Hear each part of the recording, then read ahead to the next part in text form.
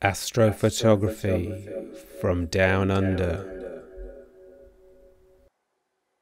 Alright, g'day everybody, how you going? So, what have we been up to down here in the southern hemisphere? Well, still not the best of weather. In fact, I've not had another clear night since my one clear night, the last one. But you can probably see back here I've got the old, my little small rig set up, which is just the old SAMYANG 533 and my little Antlia one-shot colour filter back here.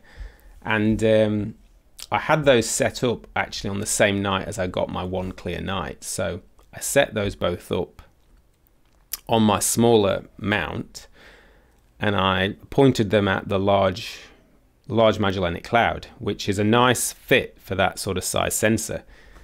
Now, for those of you that don't live in the southern hemisphere, you'll probably see this time of year you get a lot of pictures of like the Large Magellanic Cloud, the Small Magellanic Cloud, and then you get some like galaxies and you get some star clusters, you know, and that's because the Milky Way, you know, it's really sort of low and flat. So, you know, by 11 o'clock, a lot of those objects that you'd normally sort of take, maybe like Trifid Lagoon, Eagle, all that kind of stuff, it's all getting just too low. So the good thing is that we can always rely on like the Tarantula Nebula and the Large Magellanic Cloud and the Small Magellanic Cloud next to it. And then, you know, if you've got that sort of longer focal length, you've got the galaxies, which is one of the main reasons I actually got the C925 in the first place. Even though we've had a cloudy year, it gives you those options this time of year of getting closer in on some of those galaxies.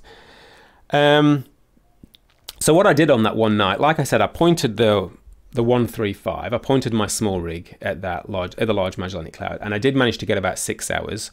So I thought we can have a look at that and just quickly how I processed it and how it looks. It's always a pretty beautiful object, and I never really get bored. There's different ways, you know, the Tarantula Nebula and the Large Cloud is so big that you can take it different focal lengths in different ways, and it's a bit like the Dragons of Ara for me. I just never get bored of taking it. But what I did at the same time, because I did have that time available to me before I could start imaging the two galaxies that night. If you look back at my old video of one clear night, you'll see that I couldn't really begin imaging those till about 11 o'clock. So what I did is I pointed the C925, which is at 1550 millimeters, so nice and close. And I pointed it at the Tarantula Nebula just because I've never taken it that close. So just basically getting the Tarantula Nebula in the frame. And I took short 60-second exposures because I really was more interested in just looking at the core and I didn't want to blow anything out. And just for a bit of fun, because I've never done it before, I just thought it might be interesting just to look at it really close up. So I did manage to get a couple of hours of LRGB. So I thought maybe today what I'll do is we'll hop onto the PC in a while in PixInsight. We'll just have a quick look at those two objects, maybe how I processed them and any little challenges with them. But yeah, so if you want to stick around, we'll hop on and we'll take a quick look. All right, guys. I'm not going to spend too much time on this because often with PixInsight you can get carried away and I can end up explaining every single step that I've done. All I'll say is that, so these are my 135 images that I got. I did try and do different length exposures on these, and then I used the HDR tool to combine them. If you've never used that, it's very useful for just combining this HDR composition. Some good videos online, but basically you can add your two files. So let's say you're working on something like the Orion Nebula and you've got a really bright core. Maybe you take some short exposures for the core and you take some longer exposures to bring out, you know, all your normal nebulosity. You can use this to combine the two and therefore still be able to tame the core and not overexpose it. So worth looking at. Now in this case, in the end, I didn't really need to use that. Even with my 10-minute images, they were fine.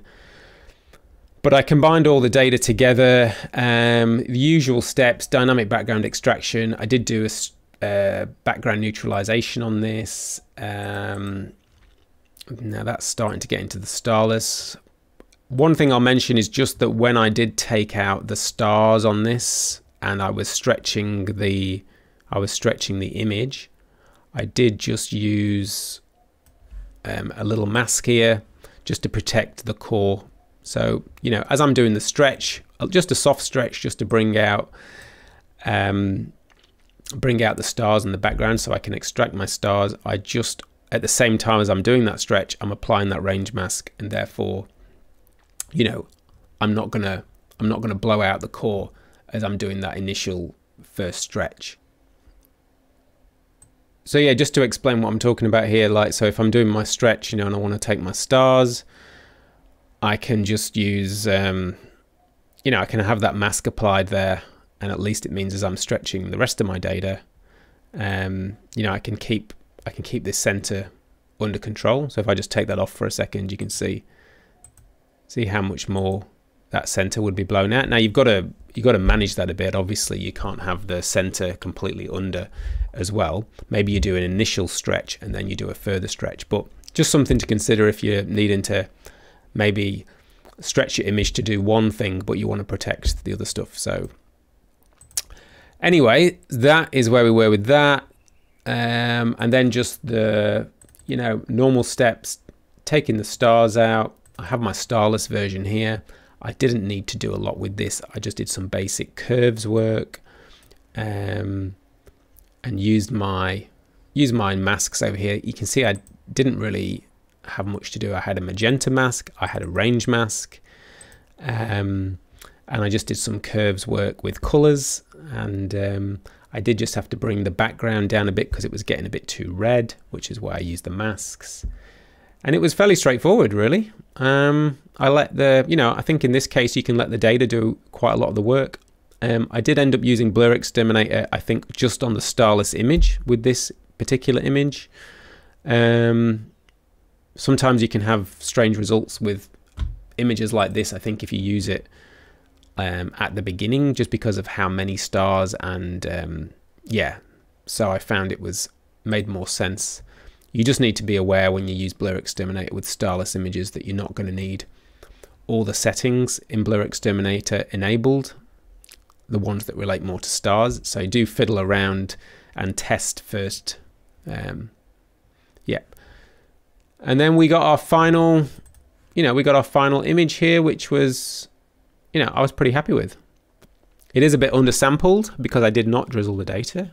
And if I do add some more data to this, I will be drizzling it. But overall, pretty happy with that as an image, and really nice globule look happening over here as well, which looks quite nice. There's a lot to do in this area. There's a lot you can focus on. So, you know, for us guys in the Southern Hemisphere, it gives us something to focus on this time of year. Whether you're going to do it close or whether you're going to do wide shots like this, there's a lot in there. And then as far as the other shot went, look, I'll not spend very much time on this one, but this was the C925 LRGB, bit of dynamic background extraction. You can see if I take the stretch off of that, obviously my intention with taking these 60-second exposures was that I would be able to really, you know, look inside the core, I guess, of the tarantula. Not a whole heap of data, like I said, only about 2 hours worth. And then the red, green, blue channels. That was the red, green, and blue combined. Looking a bit pastel-y at this stage, but some nice star colors that were coming out there. As you can see, some nice little star colors here. Not, you know, not the best image in the world, a bit soft, but I got to remember I was taking. You've got to remember how much data you've got, so you can't expect miracles. This was the stars taken out then, red, green, and blue with the stars taken out, and then you know, if we go on to our next image, just starting to stretch it a little bit. And just trying to enhance those colors. You know, obviously there's not going to be a lot of surrounding nebulosity because I'm doing 60-second exposures. Looking a bit purpley, obviously, now at this stage.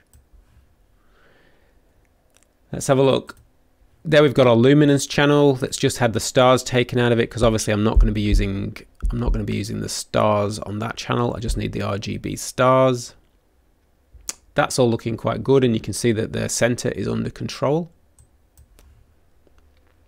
These are our stars here, which are looking good.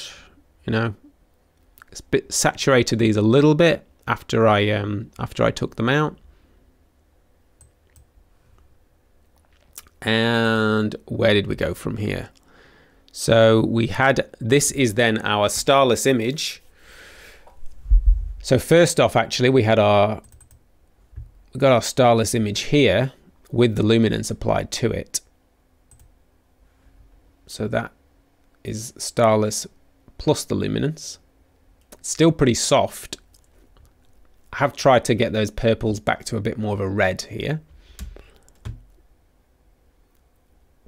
It was quite difficult to manage the reds in this. They kept coming out, almost like kept coming out cherry red no matter what I did. And then I did some, this was basically the same thing now, but with a bit of blur exterminator applied to it. Again, just be careful if you're using blur exterminator on a starless image, just to change your settings, otherwise you can get weird things happening if it thinks there's stars in the image. But as you can see, we're able to see nicely into the core now. Maybe I don't know if that's maybe gone a bit too far and I've maybe over sharpened it here. But like many things, it's a bit of a case of interpretation, isn't it?